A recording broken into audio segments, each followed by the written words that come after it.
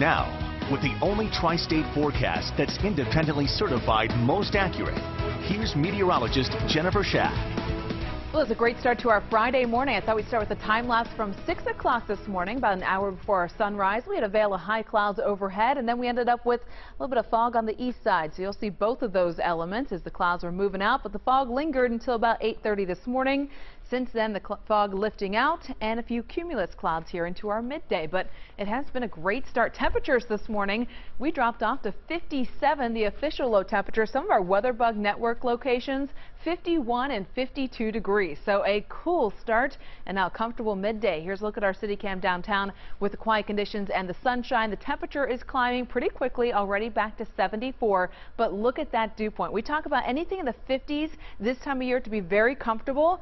Very unusual to see the dew point all the way down at 49 here in late August. The winds are calm and that dry air in place with a light wind and plenty of sunshine. Temperatures for the region, everyone mid-70s right now, a couple of spots low 70s, but we're basically all into the 70s. We will top out this afternoon. A little variation. Our northern counties may be a degree or two cooler than our southern counties, but everyone into the upper 70s for the afternoon. Dry conditions on the WLWT radar. It will stay dry not only today, but as we start off our weekend as well. The wide view on the satellite and radar showing there is some cloud cover to our south and just some high, thin clouds kind of striped overhead for the Ohio River Valley. Not blocking any of the sunshine, though. Very high and thin. Notice across the Midwest we have quiet conditions. So we will continue into our weekend with the dry weather thanks to a large area of high pressure. It's been building in since yesterday. When it first started arriving yesterday, we were still having the gradient in our pressure, and so we had those stronger winds. Now that we're right underneath the high pressure,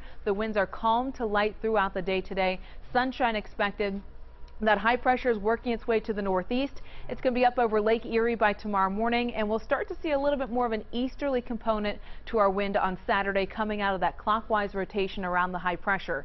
So we'll probably see a few more clouds around tomorrow. That dew point will start to climb but still be comfortable. We have quiet conditions for our Saturday, still dry, and then eventually more of a south wind on the backside of all this heading into Sunday. That's when we start to note the dew point climbing, more clouds around. Our next weather maker is a cold front coming out of the plains. It's not going to get here until Sunday evening. With it, some thunderstorms possible, and at this point the Storm Prediction Center to our west, a marginal risk, and that's with the daytime heating and into the early part of the evening. A stray strong thunderstorm or two, they should be fizzling by the time they get here for us. It looks like the timing right now after 8 and 9 o'clock on Sunday evening, so your day forecast looks dry, and then we'll see quieter conditions heading into our late part of the overnight. So pretty limited chance there in our late Sunday. 79 degrees for a high temperature today, 56 another cool overnight, slightly warmer tomorrow, 82. We'll stay warm for Sunday ahead of that front, 84. Cold front comes through, some evening showers and storms, and then behind it a nice stretch of sunshine and 70s as dry weather returns next week.